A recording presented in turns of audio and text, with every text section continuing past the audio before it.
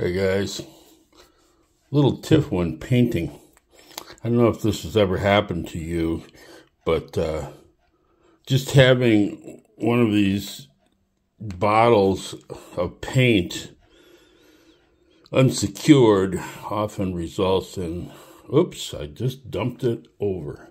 And that actually happened to me with this very one. So I thought to myself, what could I do? Well, how about this?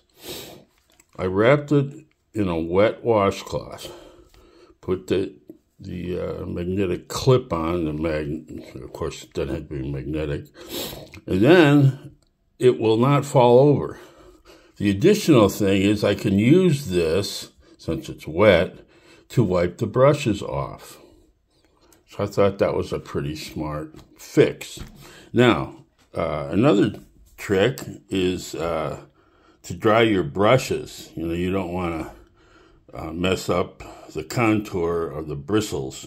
So just get one of those enclosure things that you get with bread or English muffins or something like that, and just stick it in there.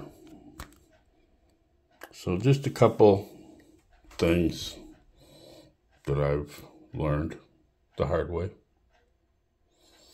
So that's all I got. I'm out.